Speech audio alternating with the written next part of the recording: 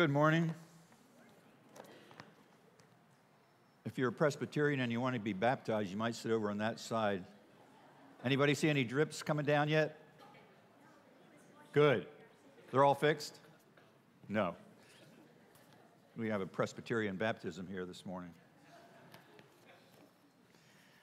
I don't think we've ever had a service where it rained in here, because I don't remember that sound on the roof. That's pretty loud, pretty loud. All right. Well, just most of you probably are aware that we had a tragedy in the Schmidt family this last week. Thursday, Brian Schmidt, young man, son of Mel and Martha Schmidt, was killed in an accident down by Louisville. And so we pray for them, pray and encourage you to pray for them. And there's going to be a memorial service here at our church next Saturday at 10 o'clock. But keep them in your prayers. And that's a tragedy that this going almost home kind of fit right in there, because Brian had his homecoming before he expected it, or anybody expected it.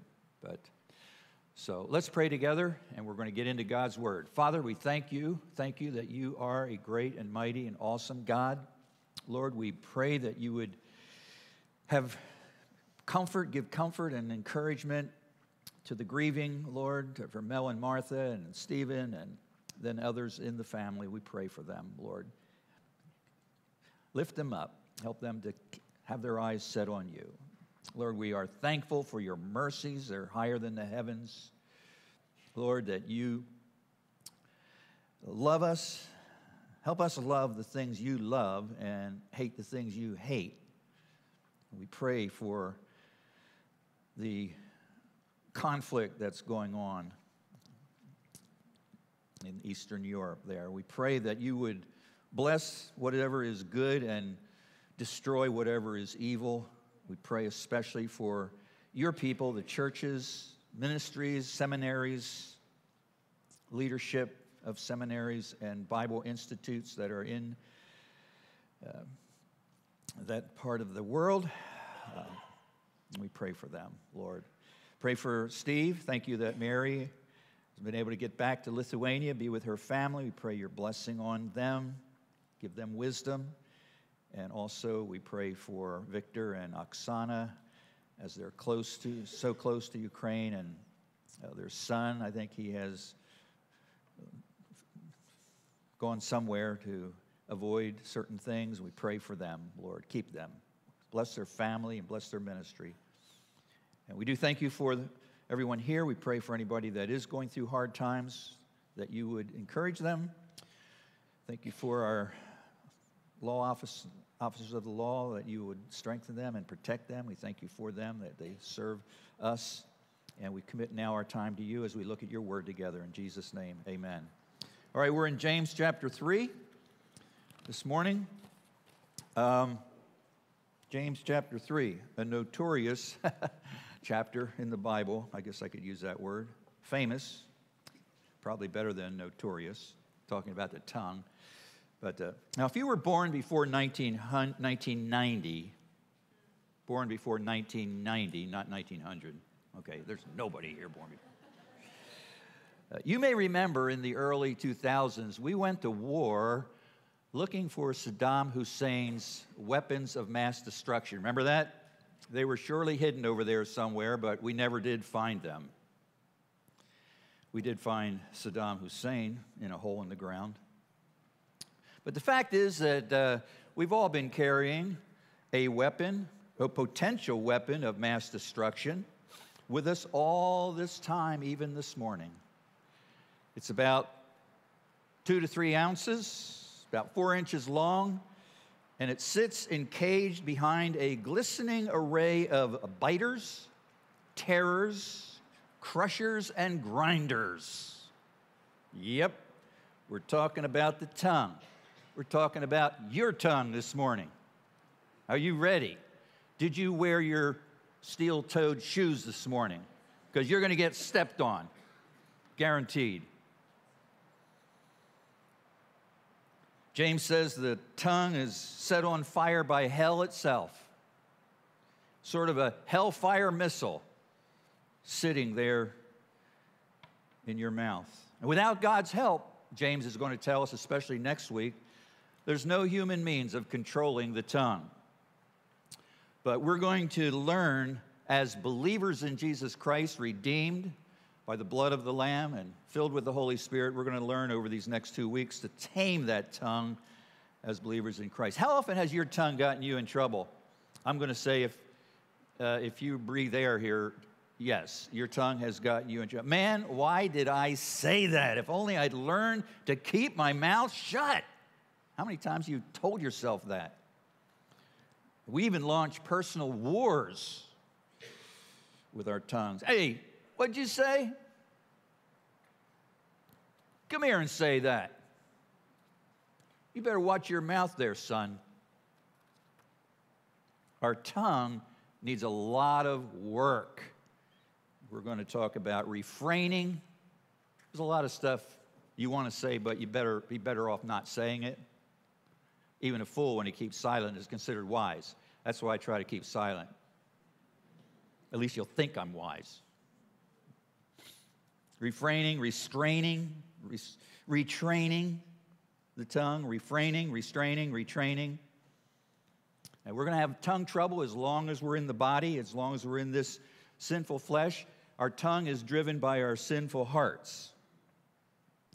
The reality is that most of the change, even what John read to us in Colossians 3, is one way or another connected to our tongues.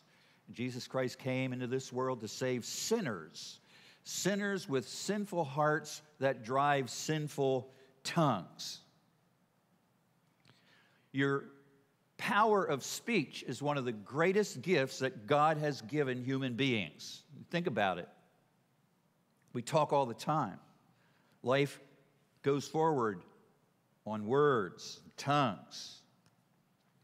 We're to use our tongues for His glory and to bless other people, but instead we use them to wreak all kinds of havoc. So, now, James, as we look at James 3, James has already told us in chapter 1 that we are to be quick to hear, slow to speak. Remember that.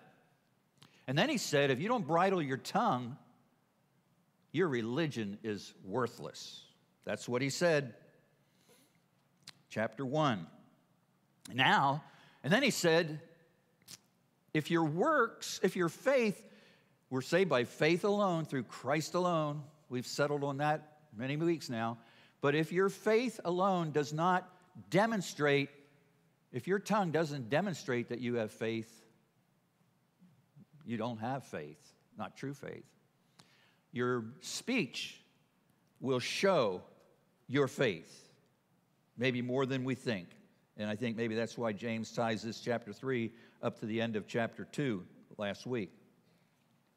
So this morning we're going to look at the power and influence of your tongue. Next week we're going to get control over these super weapons that we carry around with us, hidden in their launching pads.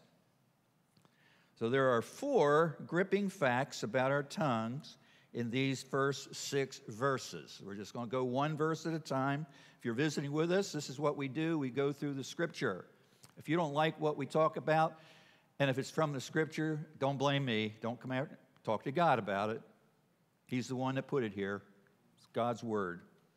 The first fact that James reminds us of or tells us about is the fact of accountability, that you are going to give an account for how you use your tongue. Now, that's a scary thought.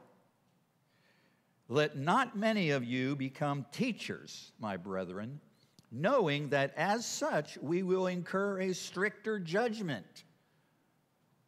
Jesus said in Matthew 12, he's talking to the Pharisees there, you brood of vipers, how can you, being evil, speak what is good? For the mouth speaks out of that which fills the heart. And here's where Jesus and James dovetail. And I say to you that every careless word that men shall speak, they shall render account for it in the day of judgment. So our words come from our hearts. And Jesus is saying the same thing as James. We're accountable for what we say. We don't get away with it. You need Christ for forgiveness, for sure. Now, James says, how's he say that? Let not many of you become teachers. So what James is saying, now teaching, of course, is words. I'm using words right now. I'm using my tongue. It's flapping. You're hearing effects of it. James says, don't many of you rush into being a teacher. Teachers are going to incur stricter judgment. Where do they incur stricter judgment? Well, if they're born again, true children of God, we're going to give an account at the judgment seat of Christ. Not the great white throne judgment, but the judgment seat of Christ. We're all going to stand before the judgment seat of Christ. And we're going to give an account for what we did in our bodies, and a big part of that is what we said.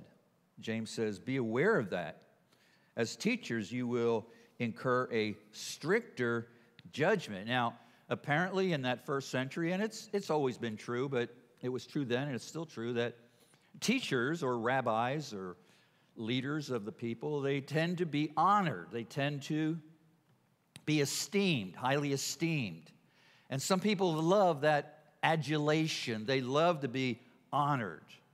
And James says, you better be careful. Don't be rushing in to be a teacher looking for ego strokes. Now, James is not, I want to be sure we understand this, he is not discouraging in verse 1 there those who are truly gifted and have a certain degree of maturity in them, and they are called to teach. He's not discouraging that, but he is warning us that as we speak as teachers, if we accept that position as a teacher, we're going to incur a stricter judgment. It says it right there. We can't avoid it. And the Bible has a lot to say about prophets and false prophets. We read recently through Jeremiah, and you may remember Jeremiah, the Babylonians are coming, and false prophets arose, and one of them in Jeremiah 28 was Hananiah. And Jeremiah and Hananiah got together, and Hananiah was tickling the people's ears. He was lying to the people. He said within 2 years, we're going to be free of the Babylonians. And Jeremiah said, amen, may it come to pass. The only fact is you're telling a lie, and you're going to die, Hananiah. And sure enough, within a year, Hananiah died. God does not have patience with false teachers, with people who stand in front of his people and tell lies. Jude and 2 Peter 3 talks about that. Paul told Timothy in 1 Timothy 4:16, pay close attention to yourself. This is for, by the way, we have teachers here. Now, we don't have women preaching to the congregation, but we do have ladies' classes. And I want to tell you that we have some really wonderful female teachers here, and don't let this discourage you in any way. Everyone that I've heard about so far has been like spot on. You know who was this week. So we're not discouraging teaching. We have Sunday school teachers and everything, so don't worry. We're not discouraging that. But Paul does say to Timothy, pay close attention to yourself and to your teaching if you're going to be a teacher. 1 Timothy 6:3-5, Paul says, if anyone teaches a different doctrine and doesn't agree with sound words, he is conceited and understands nothing.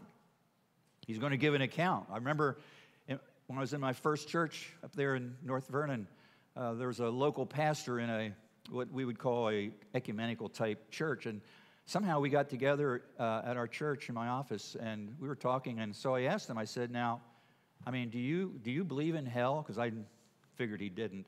I said, do you believe in hell?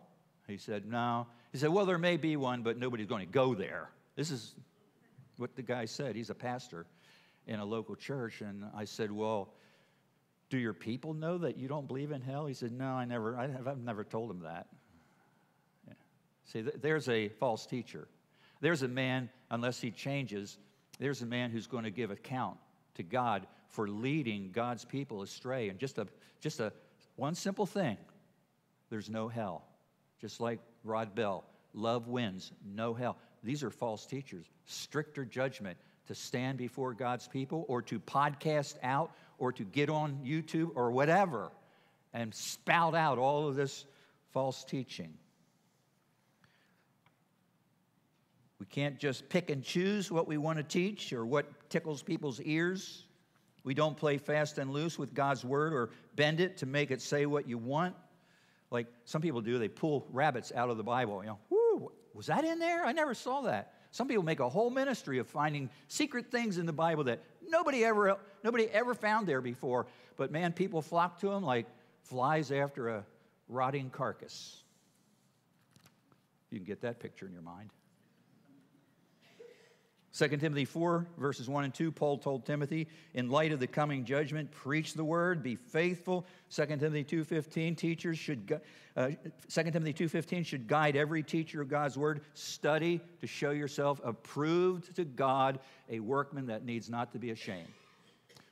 So James in verse 1 here, chapter 3, he said, don't rush into that teaching position. Make sure you know what you're doing and make sure you're submitted to the Word of God. Apollos is a great model of I don't know if he was a young man at that point, but Apollos, you know, in Acts, I think it was 18, at the end there, something was missing in his teaching. There was an element missing. And so Priscilla and Aquila pulled him aside, and they showed him the way more accurately. And Apollos is a great example of a submissive teacher, and he went on and became a great preacher over there in Corinth. I think he was in Ephesus, and then he went over to Corinth, but it's beautiful. He received it, and he didn't react to it. So, let not many of you become teachers. My prayer every week is, Lord, help me. I want to be faithful to the Scripture. We're not going to preach cotton candy sermons, ear-tickling sermons, slingshot sermons, stretching that text to make it say what you want to say. And topical sermons are okay if they're accurate, but it's too easy for a preacher to get off on his own little hobby horse there. All right, accountability. Now, you say, well, you're talking to preachers and teachers. No, we're talking to you. Point number 2. The fact is, your tongue is a leading indicator of your spiritual maturity. Look what James says. For we all stumble in many ways. If anyone does not stumble in what he says or trip in what he says, he is a perfect man or a mature man, able to bridle the whole body as well. So here, James lumps all of us together. We all stumble in our word. How many? All of us. We all have sinned and come short of the glory of God. We all mess up with our words, with our tongues. In many ways, he says. Preachers are no exception. You know, I've been preaching since 1978, and that's 44 years, and that's a ton of sermons, and that's a whole bunch of words. And, you know, preachers are going to have to give an account. I'm going to have to give an account. But we all stumble. You stumble in what you say. It's not perfection that God is calling for with our tongues. It's direction, someone said. So this applies to all of us. One of the easiest ways to trip up in your spiritual life is with your tongue. We all stumble in many ways. Thomas Manton, the Puritan, wrote, quote, most of a man's sins are in his tongue, end quote. We bring habits of speech with us right out of the old life. And we even pick them up as believers. When you hang around people who are constantly griping or cussing or telling people off and so on, grumbling, watch out. You'll pick that up. No one makes you cuss, but bad company corrupts good morals, the Bible says. So as long as we're in this body, we're going to trip up in what we say, and we're going to need forgiveness. And there's growth. There's growth in the use of our tongue. We'll be talking more about that probably next week. But God is all about changing, progressive sanctification. That includes our tongue. We ought to be learning to put off these old habits that we just heard about in Colossians 3 and put on those new ways of speaking. Learning more and more how to control that slippery muscle between your teeth. And James says if you're succeeding in controlling your tongue, you'll be succeeding in bridling your whole body. Your whole body. Isn't that what he said? If anyone does not stumble in what he says, he's a perfect man, able to bridle the whole body as well. If your talk is loose, your walk will be loose, says James. So, this week, keep alert to your tongue. Keep alert to what you say. Is what you are saying glorifying God? Is what you are saying building others up? Let no unwholesome word come out of your mouth, only such a word as is good for edification. How many times we blow it there, right? But that's what God calls us to. Somebody said, James talks about a perfect man. Somebody said, that man is nowhere to be found. Someone who has completely controlled his tongue. So, let me give you something to do there with that. Use the fruit of the Spirit to evaluate your words. Are my words loving? Not always. Are my words joyful? Not always. Or are they complaining? Are my words peaceful? Or are they irritable, expressing irritation? Are my words patient, kind, good, faith-building, gentle, self-controlled? As your tongue is spirit-controlled, the rest of your body, James says, comes under that control. So if you can control what you say, you're doing quite well. Third gripping truth about your tongue, this little sliver of flesh, disproportionate influence. Your tongue is the most influential member of your body. Now we'll look at verses 3 through 5. Now, if we put the bits into the horses' mouths so that they will obey us, we direct their entire body as well. Look at the ships also. Though they are so great and are driven by strong winds, are still directed by a very small rudder, comparatively, wherever the inclination of the pilot desires that ship to go. So also the tongue is a small part of the body, and yet it boasts great things. See how great a forest is set aflame by such a small fire. There's three small things here: a bit, a rudder, and a fire, a match. They are all little in size, but huge in influence. A horse is a powerful animal. I love to see horses running, and man, powerful, beautiful creatures of God, right? How are you going to control that horse? Remember Alexander the Great, he had Bucephalus, and he's a wild horse. He learned to control him by keeping him from seeing his own shadow. That's what was spooking him all the time. But James says these bits will control a horse. We went horseback riding in Texas many years ago, and it was a lot of fun. So we were walking. I don't know what you call a horse. It's not a canter. It's less than a canter, but anyway. So there we were in a row, and we're following the trail. We're going down the trail. It's kind of out in a wilderness kind of an area there. And we were all in a row, and all of a sudden, 3 or 4 or more big black turkey vulture type birds went from the bushes over there, and it just spooked those horses, and we all went flying down the trail. We had a girl with us, and she was in front of me, bopping. I mean, how are we going to get these horses under control?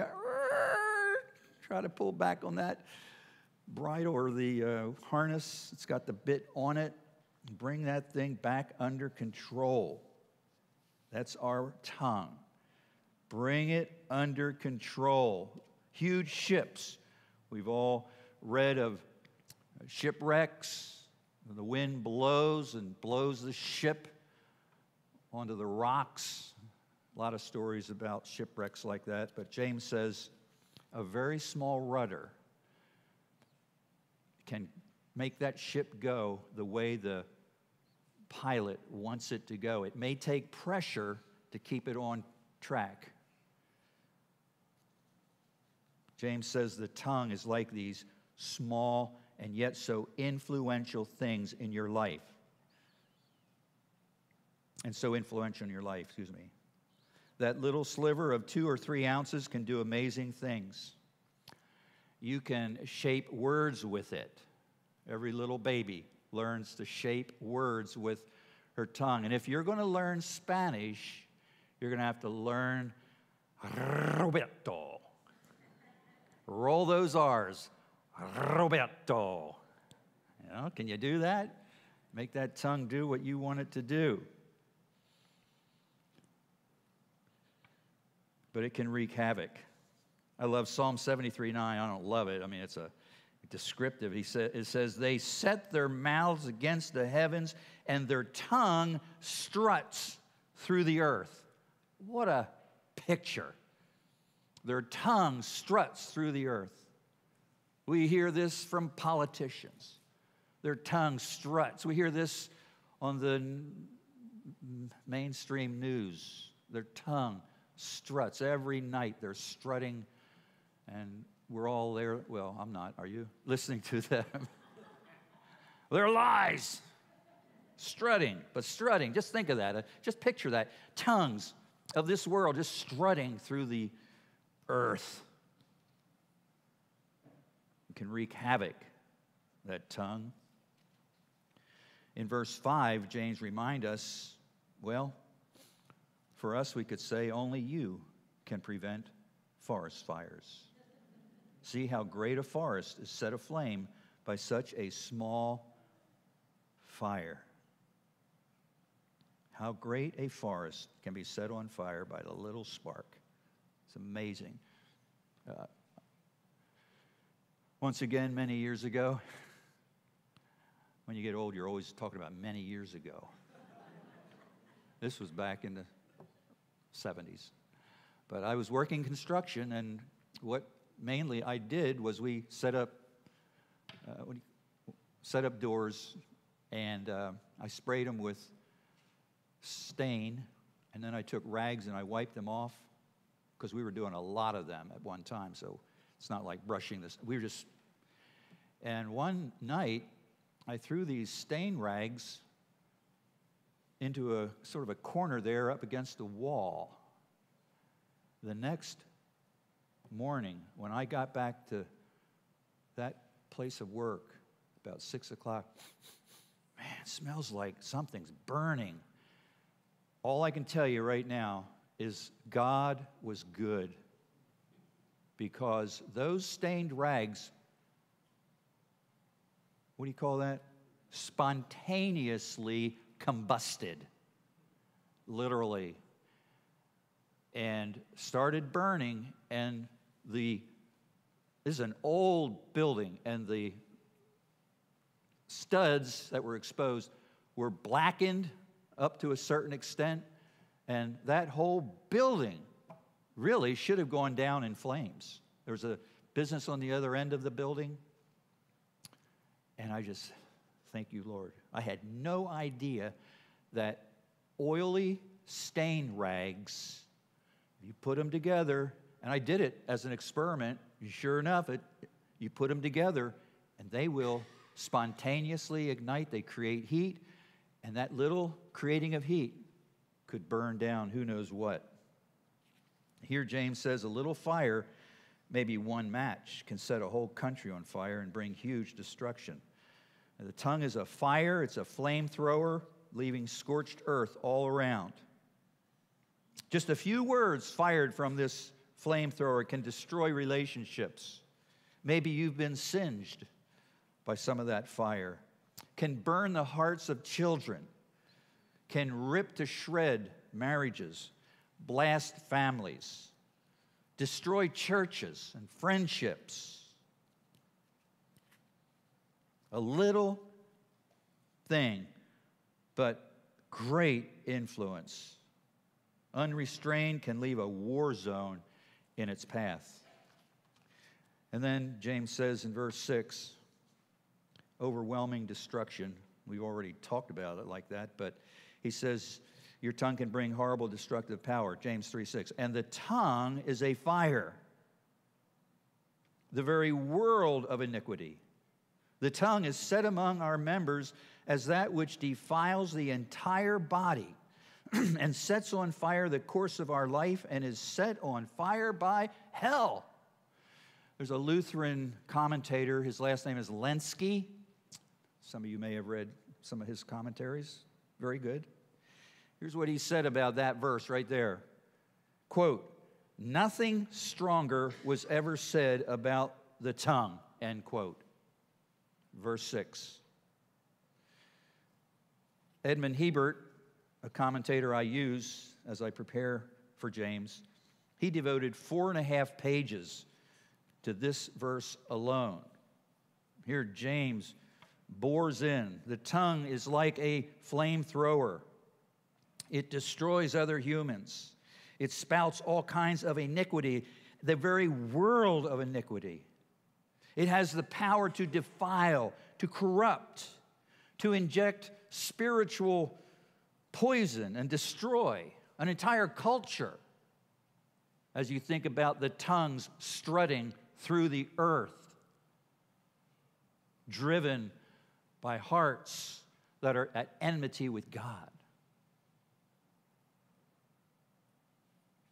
Go into a university classroom and listen to the poison being injected into the young minds. How much worse, like the example I gave you earlier, where a pastor is defiling and poisoning his congregation with lies. Christianity and liberalism. You're all good people, just try a little harder. We'll all be there together. You better insist on hearing truth from your pastor.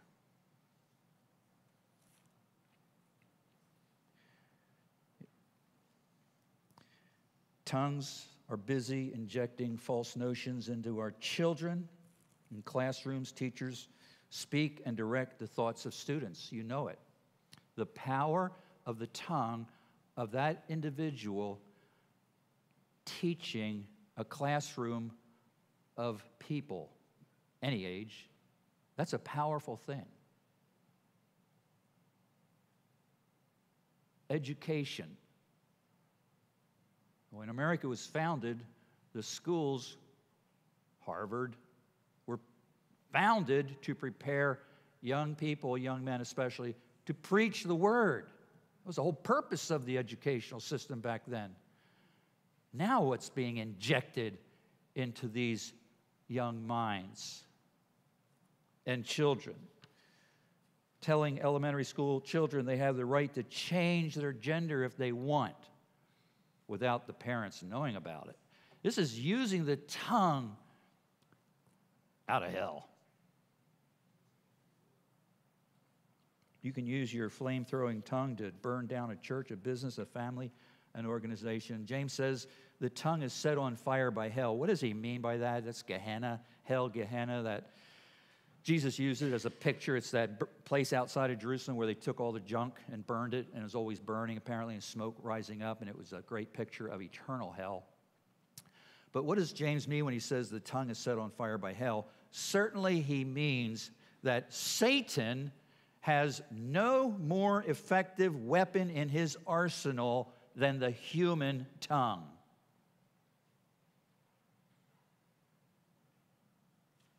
Think of gossip and slander and how much of that goes on. John MacArthur quotes a sports writer for the Atlanta Journal. I think this is in his commentary on James, but listen to this. Quote, I am more deadly than the screaming shell from the howitzer. I win without killing. I tear down homes, break hearts, and wreck lives. I travel on the wings of the wind. No innocence is strong enough to intimidate me. No purity pure enough to daunt me. I have no regard for truth, no respect for justice, no mercy for the defenseless. My victims are as numerous as the sands of the sea and often as innocent. I never forget and seldom forgive. My name is gossip. Wow. So James says the tongue sets on fire the course of our lives, which has the idea of a wheel, like your whole life from womb to tomb is like you're rolling through life, and the tongue affects all of it. How often have you said something, like I said at the beginning, you wish a string was attached to that word? Oh man, why did I say that? Let me bring that back real quick. You know, you probably all heard the story about the local gossip, the village gossip, who was gossiping about a local merchant, hurt the merchant, his reputation, hurt his business, and the gossip got concerned about the evil that he'd done, so he went to the rabbi and said, Rabbi, I've caused all this trouble. What do I do? The rabbi thought, and he said, go get a feather pillow and bring it to me. So the man went and got that feather pillow and brought it to him. And the rabbi said, now go upstairs, open a window, take the feather pillow, tear it apart, and let the wind carry those feathers wherever they will. And then go pick up the feathers. Impossible, said the gossip. Exactly, that's what happens when you gossip or tell a story about someone else. Our mouth speaks from our hearts.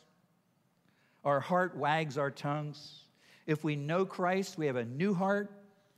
We have the Spirit of God within us. We can gain power over our tongue. We're going to talk about taming beasts next week. We have a redeemed mouth, a Spirit-controlled tongue. It's a powerful weapon, that tongue of yours. How are you using it? Proverbs 18:21, beautiful statement. Death and life are in the power of the tongue, and those who love it will eat its fruit. How are you using your tongue? I think we're all going to have to pray about this one. Using it for life or for death? As a fountain of life, blessing the people in your life, or a flamethrower destroying people who get in your way? Just monitor your words this week. See if your words are glorifying God, ministering to other people, or are they self-promoting, boastful, making sure everybody knows how important you are, how great you are, all that you've done. May God help us to speak with redeeming grace, since Christ died on that cross to redeem our tongues. May God help us to speak with redeeming grace and kindness to others this week. And here I have a verse for you to memorize. Those newcomers, they have to memorize, don't they? We want to make sure they all do it. I think we'll have an accountability time here on Sunday in the worship center.